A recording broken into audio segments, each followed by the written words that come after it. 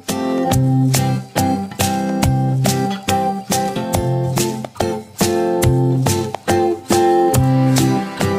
you guys, let's listen to Carol. So, I am going to try my hand at a wreath. And I'm going to use this jute cord, and I'm going to wrap this Dollar Tree wreath. I will probably be here till Saturday doing so. So I'm just going to let you know I'm going to stop this video, and once I've got it completed, I will be back. Hey you guys, this is Lucinda Carol. So I am excited about my finished project. This is my Easter wreath, and I am super excited the way it turned out. As you can tell, these are items from the Dollar Tree that I purchased. I shared a picture earlier of all these items together. But if you remember in the picture that I shared, the bunny rabbit head was connected to the Happy Easter. And what I did is I cut it apart, and I hot glued, and I used Gorilla Glue to stick it to the styrofoam wreath. Also, I have a clip showing you where I took and wrapped that styrofoam wreath with jute cord. It didn't take as long as I thought it would.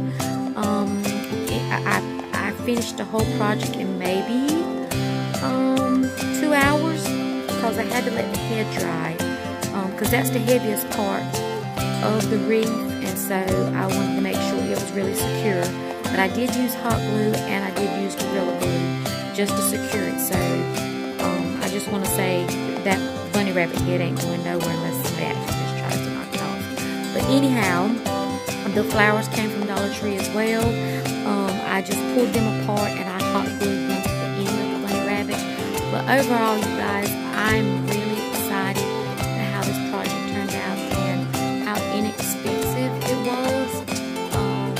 So I just want to